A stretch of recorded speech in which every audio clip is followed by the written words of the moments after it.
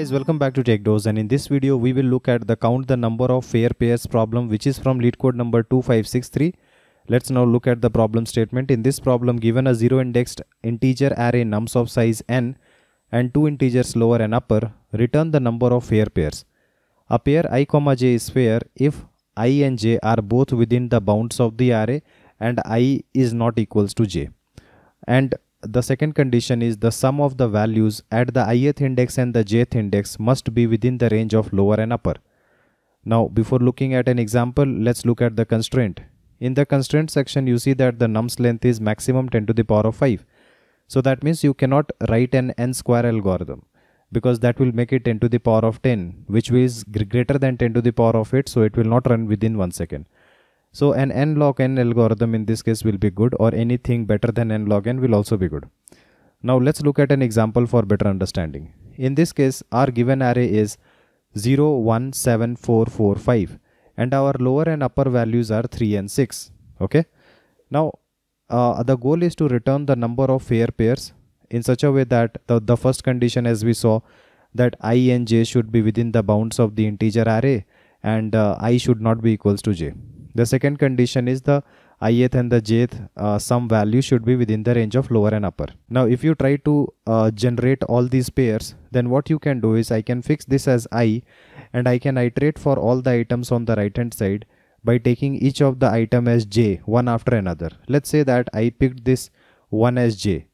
Then my pair will be 0, 1. Okay, the index 0, 1. Now in this case 0 and 1 are not equal, they are two different items, right? But the sum value is 0 plus 1 equals to 1. The sum is not within the range of 3 and 6, so this is not a valid pair. If you increment this j and go to the next item, then you check this 0, 2. In this 0, 2, they both are two different indices, so first condition is fine. The second condition is 0 plus 7 is equals to 7, the sum value is 7, which is not in the range of 3 and 6. So this is also invalid. Now if you increment and check for this 4, they both are two different indices, and the sum value 0 with 4 is coming out to be 4, and it is falling in the range of 3 and 6, right? So that is why this is a valid pair.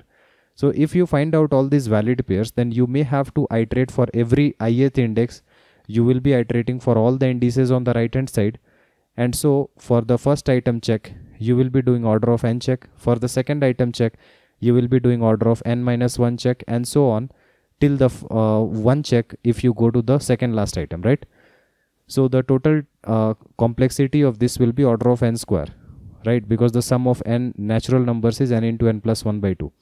Now if you create all the valid pairs, it will be 0, 3 index wise, 0, 4 index, 0, 5 index, 1, 3, 1, 4, 1, 5. So we do not need to return this, but we just need to return the count of all these unique pairs, right? So I hope the problem statement is clear along with the brute force approach. Now let's look at some observations. In this case, if you don't want to do n square solution, then the first thing which comes to mind is, why can't we sort this array, right? So if we sort this array, then we can easily define the range which is following the lower to upper values, right? Lower to upper sum values. So if you sort it, then one of the things which can come to mind is, let's sort it and preserve the indices. So if you sort the items where you have the first item as value, second item as index, then you will get this kind of an array. But you know what, the first condition may be misleading. The only thing it says is I, j should be within the bound. Okay, you can swap this I and j. I less than j only means that I and j should not be equal. Okay, but you might interpret it in a wrong way that I should always be less than j, right? It is not like that. You can assume any item to be I and any other item to be j. So that is why we do not need to maintain the index. Because if 7, 4 is, let's say, making a valid pair, let's say our lower value was 3 and upper value was 12. So then this 7 plus 4 will make a valid pair. Then even after sorting, even if you don't maintain these indices, and 4 comes somewhere and 7 is coming somewhere else, still it will make a valid pair. 7, 4 and 4, 7 are the same pairs, right? And it will exactly be counted one time, because we will always be looking at the right hand side while counting. Fine. So considering all these things, we do not need to maintain index if you are even thinking about doing that. we do not need to do that. So I will simply sort the array and get the sorted items, right? So this is the first point. Now the second observation is, if you want to add two items and reach to a target, then you can always find the second item if you already assumed the first item. Y will be equals to target minus x. How it will be helpful here is, if you fix this as the ith item, let's say, then you want to always find the start of the range and the end of the range, right? What will be the start of the range? Start of the range will be low, which is equals to 3 in our case, and the end of the range will be upper, which will be 6, right? So if the first value assumed is 0, and you know that array at I plus array at j must be within the range of low and high, right? You know that. So that is why the other item has to be at least equals to 3 minus 0, because 3 is the lower value, right? So what will be that item? That item is equals to 4. How to find this 4? Either you can iterate one item after another unless you find an item greater than equals to 3. The first item greater than equals to 3 will be the start of the range. And also what will be the end of the range? If the first item is 0 and you want to find the sum to be equals to 6, then the value will be 6 minus 0. So unless you find an item which is greater than equals to 6, you will keep iterating and you will stop somewhere, which is index 5. So you know that if you have assumed the ith value to be this 0th index, then your start of the range will be index 2 and the end of the range will be index 5, but not including this 5 because this 7 is actually greater than 6, right? So the range will be 5 minus 2. But if you do this iteration, then for every item you might have to iterate for order of n items, and so this time complexity is the same as your brute force, because for every item you will be iterating for everything to the right hand side. But you can do a better thing here, because this is a sorted array. So why don't we apply binary search? And definitely we can apply binary search in this case, because you already know the target item to search once you already know the first value. So the first value being 0, you know you want to search for y, and if the start of the range is something you are searching for, then you will be searching for y equals to 3. So the first item where the value is equals to 3 or greater than 3, what is that? In binary search term it is called lower bound. Lower bound of any item, let's say for 3, it will give you the index of the first occurrence of 3, or if 3 is not present, then the first occurrence of an item greater than 3. Okay, so in this case 3 is not present, so the first occurrence of item greater than 3 is this 4, so it will return the index 2. Now you want to find the end of the range as well, right? So the end of the range will be given by upper bound. So in binary search there is another concept called upper bound, and you want to find upper bound on 6. The upper bound on 6 will give you the first item where the value is greater than 6. And what is that first item where the value is greater than 6? It is 7. So the upper bound on 6 will return this index 5. Now whatever value you get from the lower bound and the upper bound index, you just have to subtract this lower bound from the upper bound to get the number of items within this range. What is the time complexity for finding the lower bound? It is order of log n. And the time complexity for finding the lower bound, it will be order of log n as well, right?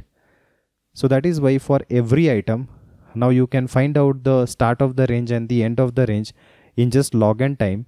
So for 0, the start of the range is 2 and end of the range is 5. So the value, the count is 3 because the range is 3. Similarly for this 1, you can again change the target, because you want to find the lower sum should be 3. And the x sum, that means the first sum, is equals to 1. So what is the target? Target is 3 minus 1, which is equals to 2. So if you apply lower bound on 2, you will still get this 2. Okay. Now you should take care that the lower bound should always be applied on the segment on the right hand side. It should not be applied on the entire array, because what happens is, if you are taking this, let's say 4 as the ith item, and if you want to apply lower bound, then what will be the target? The first value is 4, right? So the target sum will be 3 minus 4, which is minus 1. So if you apply lower bound on this entire array for minus 1, then you will stop at this index 0. That means the first index having the value greater than equals to minus 1. And this will say that, okay, 0 is the start of the range. But this is incorrect, because If I is the start index, then j should always be to the right hand side. According to the constraint, we know already where I is less than j, right? Now let's see a dry run to understand this completely. So our lower value is 3, upper value is 6. Let's consider this as the I, and I am keeping an answer which is basically a counter of how many pairs have we found. So if this is the I, then you know what is our target. The target will be 3 minus 0, which is 3. This will be the start of the range. So if you apply lower bound, you will stop at this value 4, which is index 2. If you apply upper bound on 6 minus 0, that is 6, then you will stop at this index 5. So the range will be from 2 to 5 minus 1. Or you can say that the range is 5 minus 2, which is 3. So you will add 3 because there will be 3 pairs, which is 0, 2, 0, 3 and 0, 4. 3 pairs, right? Now I will move this I to the second item, which is 1. So if this is 1, what will be the start target? It will be 3 minus 1, which is 2. So if you apply lower bound on this 2 on the right hand side, on only the right hand side segment, okay, you should remember that. So in this case, it will stop at 2, and if you find out the upper bound target, that means 6 minus 1, which will be 5, then it will stop at this index. It will not stop at 4 because upper bound always gives you the first index having a value greater than the target value. So it will again stop at 5. So the number of items are 5 minus 2, 3. So this will be added here, and the pairs are 1, 4, 1, 4 and 1, 5. Okay. Now if you try with the other items as well for this 4 on just the right hand side segment, if this is I, then you want to try from I plus 1 till the end. So the target value will be 3 minus 4, that is minus 1. If you apply lower bound, it will stop at this index 3. If you apply upper bound on 6 minus 4, that is 2, then it will also stop at the same index. So if they are stopping at the same index, means you do not have any pair. Therefore 0 will be added. Again, if you try for this 4 on the right hand side segment for the target 3 minus 4, which is minus 1, then it will stop at index 4. And same goes for upper bound 6 minus 4, which is 2. It will also stop at index 4. So that means 0 pairs. And you can try for this 5 as well. It will be 0 pairs on the right hand side segment. And that is why the answer is 6 in this case. That means there are only 6 fair pairs. Now we are iterating all the items one by one, and we are applying lower bound and upper bound only on the right hand side segment. In the worst case, it will be order of n size. And you know binary search takes log n time. Therefore, the time complexity is n log n, and the sorting algorithm being in place is order of 1. Let's now look at the code. If you are someone who is looking to prepare for top product based company within a limited time of just 3 months, then we have brought for you both the DSA and the system design live interview training program. The most important feature of this program is you get a filtered and condensed structured curriculum, in-depth discussion of all the topics, and my guarantee of your understanding, one-on-one guidance with me, and live weekend classes. To know more about the training, you can WhatsApp us on this given number. In this code, we are given the nums array, lower and upper value. I will be finding the size of the array and sorting the array. After this, I will be keeping a counter which is answer and iterating for all the values one by one, and finding the lower bound on the target value, which is basically your lower minus num set I. This is the start of the range, and I will be taking upper bound for upper minus num set I. And you see this start of the range for the binary search is nums dot begin plus I plus 1. That means if you are pointing to the ith index, then I will be doing binary search from index I plus 1 till the n minus 1th index. That means the last index. So always do binary search on the right hand side, because according to constraint I is less than j.